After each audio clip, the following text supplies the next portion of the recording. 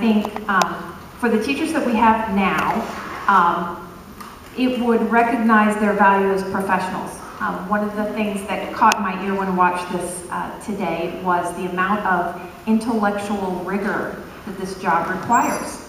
And we should value that, and we should pay for it like we do in other professions.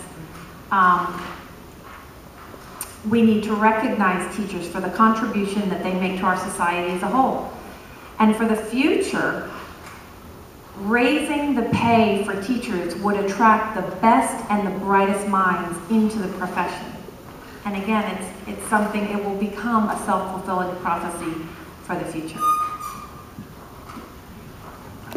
Thinking about this from a financial standpoint, from a society's perspective, if we think about people on a pay scale, the people who in our school systems get the least amount of respect are the ones that get paid the least amount.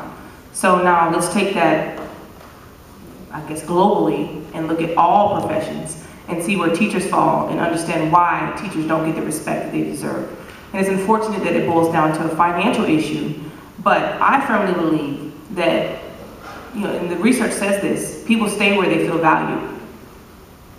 And one way to make people feel valued is to make sure they're not struggling.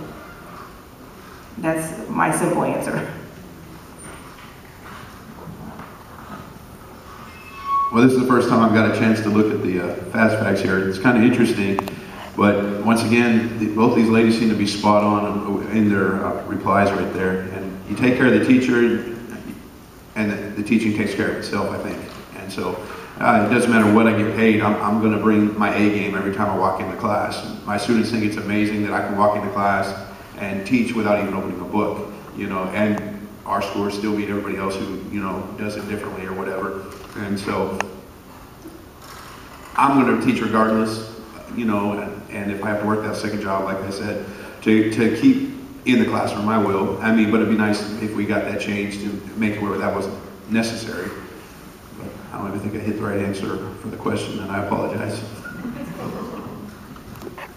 That's okay, we're going to do worse than that. Except for our proximity here to Hard Rock, I think what would happen is, instead of our children learning the nursery rhyme, doctors, lawyers, Indian chief, maybe what we should be teaching them is doctors, lawyers, teachers.